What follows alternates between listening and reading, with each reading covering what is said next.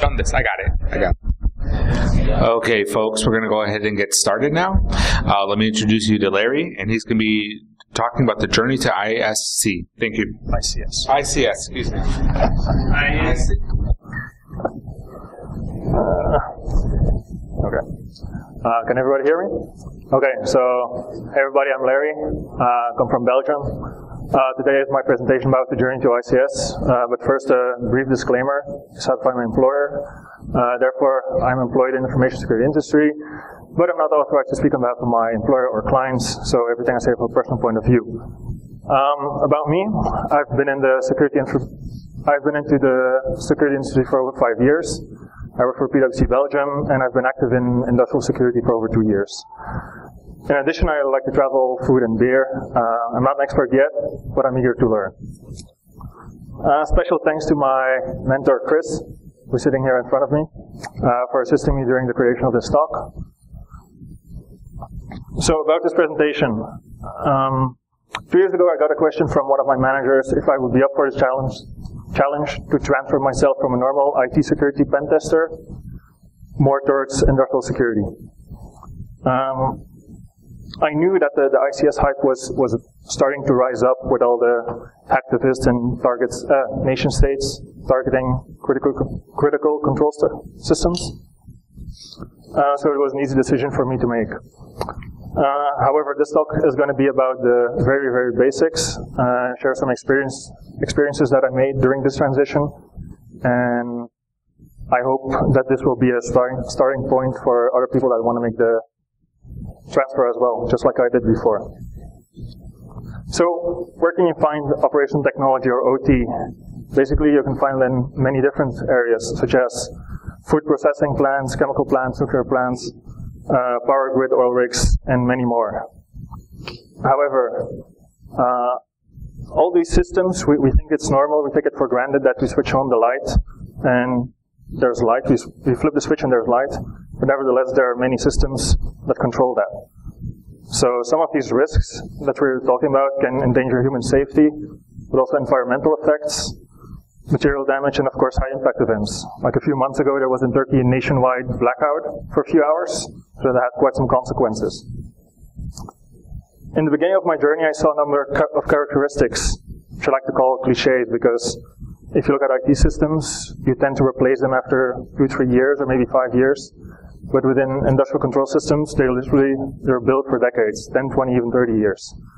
And also, when they're running for 24/7, 365 days a year, without hardly any maintenance. Also, the most important thing within these systems is availability. Security, as in information security, it's something extra because the systems need to be running, production has to be live all the time. However, nowadays more and more protocols are migrating to have authentication and security in place, but nevertheless, the legacy systems are still present and they will be present until the next upgrade. Also, at some point, there are operators that actually maintain the grid or maintain the control systems to ensure that everything is running smoothly if there's suddenly a peak or if there's suddenly an attack. But in the end, it's not all about control systems. It's also about all the network components that are in place and all the other applications such as data historians and servers. So here's some vocabulary. I'm going to skip it for now because time is limited. But two of the most common terms that you will see is DCS and SCADA, because everybody loves to say SCADA. It's a misused term because when you go to firms like, yeah, we have SCADA in place, and in the end it's just a small control plant having one DCS or something. When you look at SCADA, we talk about the big things, spread across the nation, and in the end, when you look at the term SCADA, Supervisory Control and Data Acquisition, the term supervisory is one of the key words here, because it supervises all the outstations that are in place. While in contrast, DCS systems, or distributed control systems, are a bit smaller, such as a nuclear or a chemical plant, and they're standalone systems. However, the first time I saw a control system was actually in a flight case. So you can call it like an engineer for, you could say it's like a Happy Meal for engineers. You can carry it around, you can play with it. But if you look at the overall architecture, it's a bit bigger than that. It has a number of zones. We can define the business zone, the DMZ, operations, process control, safety, and of course enforcement zone. When you look at the enforcement zone, typical devices that you see are data diodes, industrial switches, industrial firewalls, routers as well, that have specifically been designed for handling those exotic protocols. What is very important and what you hardly see, but they're coming right now, is monitoring, because having up-to-date AVs in place is not always a good idea, because the control systems are running and any glitch can have a serious impact.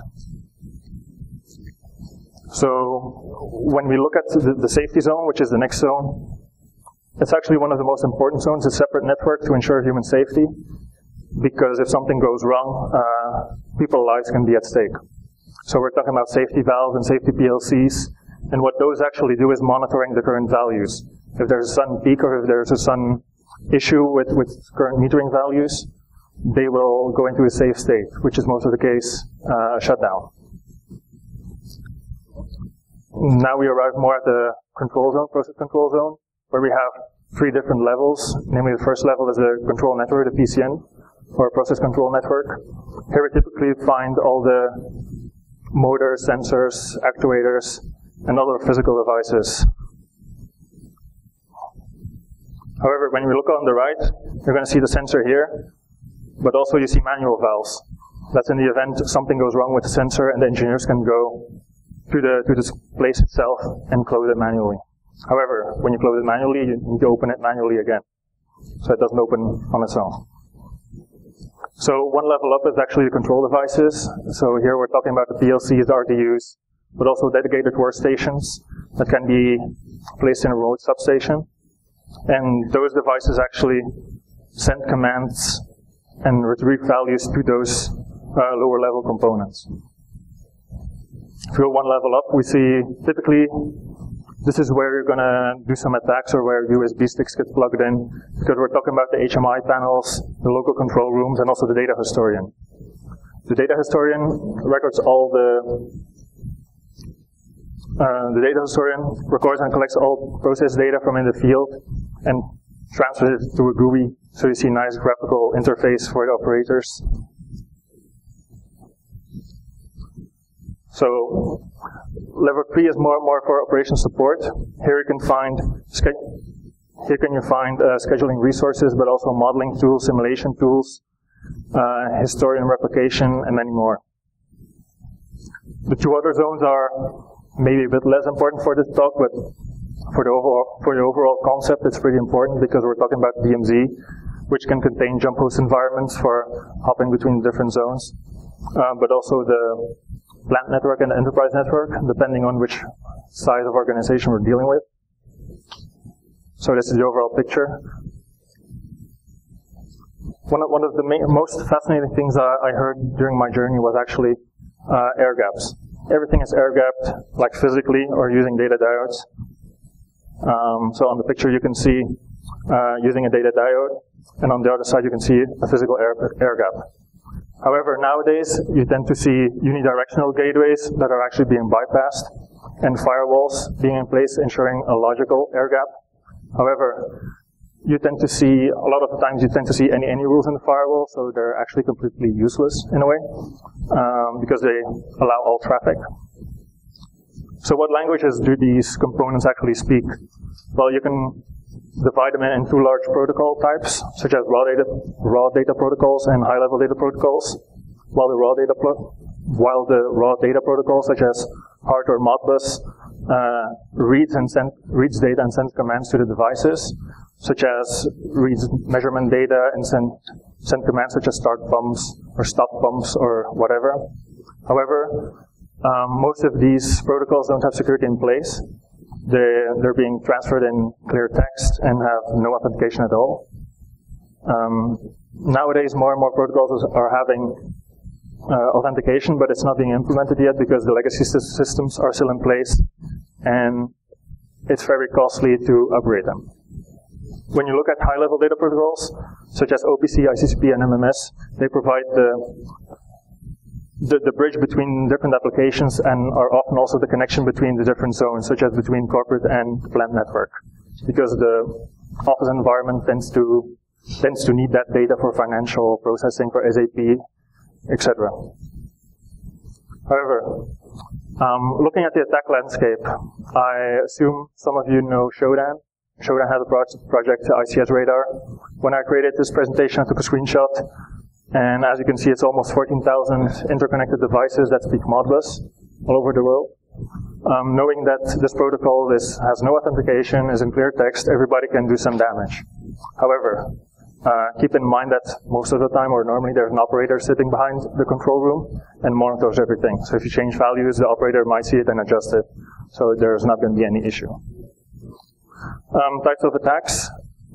They're pretty much common to normal IT infrastructure as well. However, here we're dealing with insecure protocols, hard-coded credentials such as vendors that implement hidden accounts or hard-coded accounts that you cannot delete.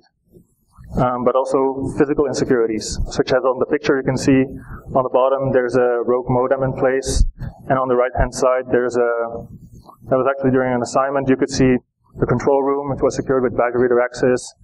However, behind the control room there was a meeting room with a sliding window that wasn't secure with a badge reader access, so you can easily hop in. Some other common weaknesses that you tend to find, because they're running 24/7, are unpatched systems. Typically they deploy the system and leave it there for 10-20 years until the next upgrade. But although also vendors are a bit at stake, because this is from a vendor that has published a patch list online with all the approved patches. An attacker can use it as a toolbox to develop customized payloads for targeting a specific plant or targeting a specific type of system. Also, some people tend to use Post-its as a password safe to put everything, to put their credentials on it. They also tend to change once a year or once a decade, depending on which company you're dealing with. Ineffective physical security might be fun as well. Also, some pictures during an assignment, there was a control room with badge reader access, but it was located at the ground floor and had a window open, so it was perfect entry. Also, broken dome cameras and emergency exit doors that you cannot close. I tried closing them from inside, it didn't work, so you can just pry them open and voila, you're inside. Things you might see in IT environments are row access points, unnecessary software. The picture on the left-hand side is from control room as well. They had Power DVD installed. I don't know when operators need to build DVDs, but tends to happen apparently. And also diesel generators that can act as a storage facility for putting your network device boxes and lawnmowers and other stuff that was there. So how can you actually assess those systems and how can you protect yourself against it? Well, preferably test during the factory acceptance or site acceptance testing, because things will break. If you want to use scanners, things will definitely break. Know what you're doing. Don't use point and click, but do some passive traffic sniffing across the different levels, across the architecture. And of course, one of the most important parts is communication. A lot of people don't communicate enough with the operators, and it's actually more beneficial when you talk to them because they can let you know when things are going wrong. So in the end, we have to do, like many organizations, implement defense in depth to ensure the safety of our control systems. So we have to ensure that the system is secure by hardening the system, ensuring that it's up to date, ensuring that the network is secure enough by implementing firewalls, IPSs, IDSs, and etc. And of course, physical security. Ensuring that the policies that are in place also apply to control systems, because most of the time IT is responsible for the devices that are located in the control rooms, but they're unaware of it. So building a team is a first step that you can do. Ensure that operations, security, maintenance, and IT work together and communicate together to ensure a good security team. So once you establish that, you can get some insight on the current situation on how mature your control system is by creating an inventory, determining the different security levels, ensuring that you have policies and procedures in place. If you're in certain countries that require regulatory compliance, ensure that you're compliant to those, and talk to people while creating awareness. You can do that by exercises, tabletop exercises, or USB dropping, or whatever. However, things will take time, because management will be involved, the union might be involved. It's not always that easy to make quick changes. It's almost impossible to make quick changes. So when you're dealing with architecture changes, you need to ensure that the asset owner, system integrator, and the vendor all work together to have a common understanding of what you want to do, and work together by communicating with each other for a decent architecture. Some common pitfalls that I've experienced during my brief years within the industry is that compliance and effectiveness, they collide. They don't really work well together.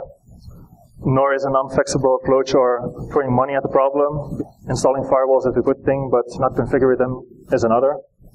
And of course, lack of communication is most of the time the biggest issue.